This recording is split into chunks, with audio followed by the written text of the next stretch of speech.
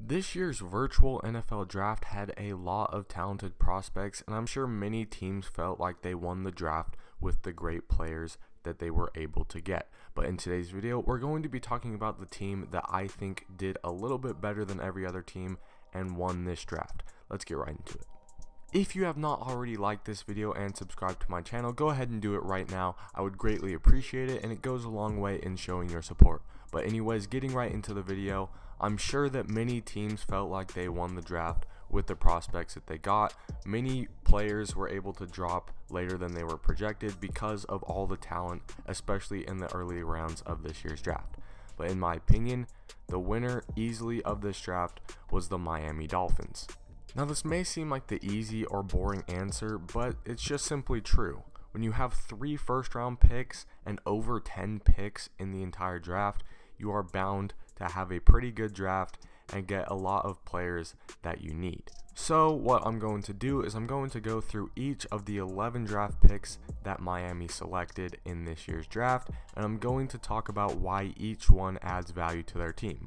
So obviously, getting into their first pick, number 5 overall in the first round, Tua Tagovailoa, future quarterback of the future for the Miami Dolphins. He's a future superstar in my opinion, and I think that a lot of people forget that before his injury, he was a Heisman contender, and at the beginning of the season, he was the projected number 1 overall pick. Now, obviously that changed, and Joe Burrow was the obvious number 1 pick and the obvious Heisman winner. But like I said, before his injury, Tua Tagovailoa was definitely that dude who was expected to be the best quarterback in the draft, if not the best player in the draft. So I think that if he can kind of get through this injury, if he cannot be an injury risk in the NFL, I think he is a superstar for sure. And in my opinion, he might have the most potential at the quarterback position. So if he can stay healthy and if the Miami Dolphins can build a system around him, I think that they are in for a treat with Tua Tagovailoa. The Miami Dolphins' second pick was Austin Jackson, a tackle out of USC, and really, the offensive line for the Miami Dolphins was pretty terrible last season, and the few guys that they did have, they either lost or, they just need to replace. So Austin Jackson, number 18 overall, was a great pick for them. They add strength to a weak offensive line. He was one of the best offensive linemen in the draft. Just a great pick overall. They definitely needed it. Moving on. The Miami Dolphins' third and final selection in the first round came at the 30th overall pick, and it was Noah Igbinoghene, if that's how you say it. I'm not sure if I'm saying it right. I think I am, but he's a cornerback out of Auburn, and this surprised many people because the Dolphins already actually have a lot of great corners. They have Byron Jones and Xavier Howard, who are 2 of the top corners in the NFL, but adding depth to the cornerback position, especially for a coach like Brian Flores, who loves the cornerback position, loves defense, I don't think that you can have too many good corners, and 3 good corners is not going to be bad for a team. So Noah Igbinoghene at the 30th overall pick, though surprising, definitely not a bad pick, and just adds depth to their already very good secondary. In the second round, with the 39th overall pick, the Miami Dolphins selected another offensive lineman at the guard position with Robert Hunt from Louisiana, and he just adds more strength up front, more protection for Tua once Tua takes over the quarterback position, the starting quarterback position. And I think that these young offensive linemen, these rookie offensive linemen, getting a little bit of development, getting a little bit of experience before Tua is ready to take over that starting position will be huge. And once Tua comes into that starting position, they'll already have some experience, they'll already be able to protect him, and it will do loads for him, and it will help prevent the injury risk that he is. So Robert Hunt in the second round, I think, is another great pick, especially because, like I said before, the Miami Dolphins need a lot of help on the offensive line.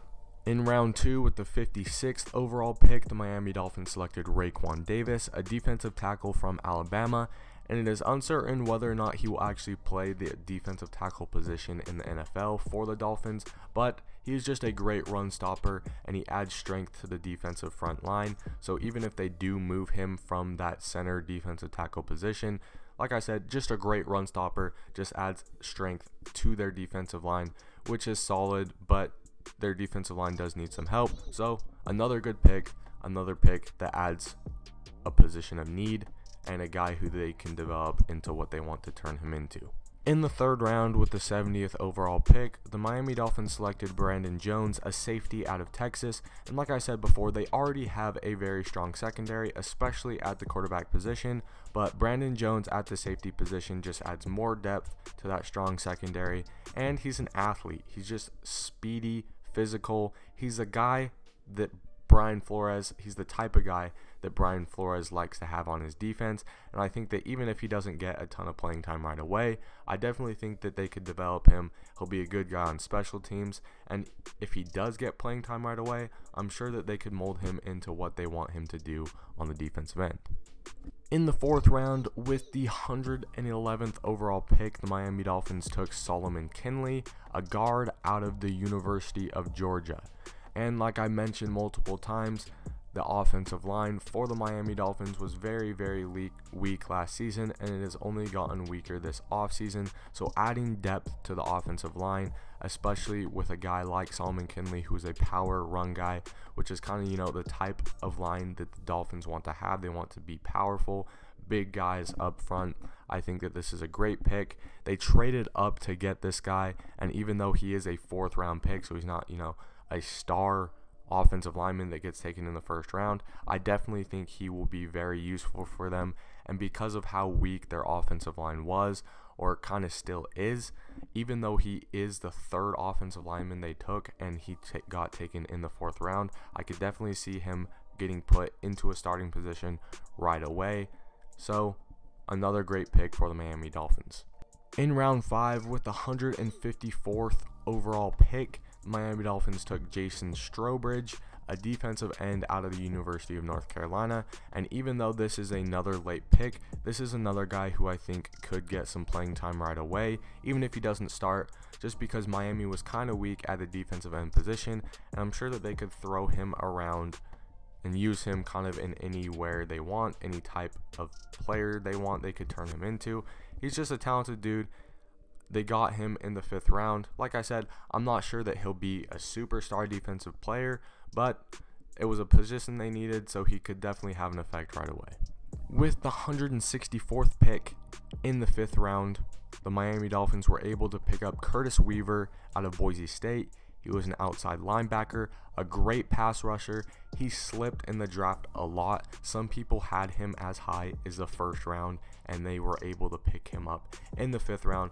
And the reason he slipped is just because people are uncertain about his effect, or what effect he'll have in the NFL, because he isn't the most athletic, explosive guy.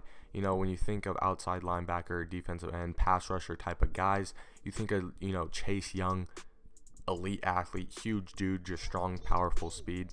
This dude is not that, but despite not having all the athletic tools, he led college football in sacks with 34. Yes, that is more than Chase Young, the number 2 overall pick, and the guy who is considered the best pass rusher in the draft. But like I said, he dropped because of the questions about his athletic ability. But despite not having that athletic ability, or that elite athletic ability, because he is still an athlete, he was able to lead college football in sacks. So I'm sure he will have no problem finding a way to be effective in the NFL. I think that this is a great pickup. In the 6th round, with the 185th overall pick, the Miami Dolphins took Blake Ferguson, a long snapper out of LSU. And drafting a long snapper in the 6th round, it kind of raised some eyebrows. I don't think that this is their best pickup. I'm not saying it's a bad pickup. Long snapper is useful. It adds strength to their special teams. Just kind of surprising that it was taken in the 6th round. But, they needed it, or they'll use him. So I'm not going to complain about this pick. I don't think it was terrible. Just surprising, solid pick, adds strength to the special teams. And with their final selection in the 7th round, with the 246th overall pick, the Miami Dolphins took Malcolm Perry, a wide receiver out of Navy, and in my opinion, this is the most value they could have gotten out of a 7th round pick. This is a guy who is a do-it-all type of guy. He played quarterback, running back, and wide receiver in college. He did a little bit of everything, so I'm sure that they can throw him around wherever they want him to play. Even if that is just special teams, I'm sure they will get value out of this guy. And for a 7th round pick, any type of value really is all you can ask for. Like I said, just a solid pickup, a do-it-all type of guy, and I'm sure that whatever they need him to do, he'll be able to do it. Overall, in my opinion, it's pretty clear that the Miami Dolphins won the NFL draft, and you might say, yeah, any team with that many picks is bound to win when you have, so many selections. Yeah, sure, that's true, but just because it's obvious doesn't mean that they are not the winners. They added strength to the front lines on offense and defense. I think that was a big focus on this draft. A lot of defensive linemen, a lot of offensive linemen, and in my opinion, they addressed many positions of need. Not all the positions of need. They still have some holes in both their defense and their offense. Specifically, the running back position. Many people were surprised they didn't take a running back in this draft, but they did get Jordan Howard this season in free agency, or this offseason in free agency, so he could be their dude for right now. They might be planning on him being the starter for the foreseeable future. So like I said, not all of their positions of need were filled in this draft, but many of them were, and with as many picks as they have, and with drafting Tua Tagovailoa with the 5th overall pick, I think that kind of won them the draft. So leave your thoughts in the comment section down below. Let me know if you think the Miami Dolphins won the NFL draft, what you thought of their picks, or what other team you think had a very good NFL draft. If you enjoyed this video, please remember to like and subscribe. Thank you guys so much. I appreciate it. I'll see you in my next one.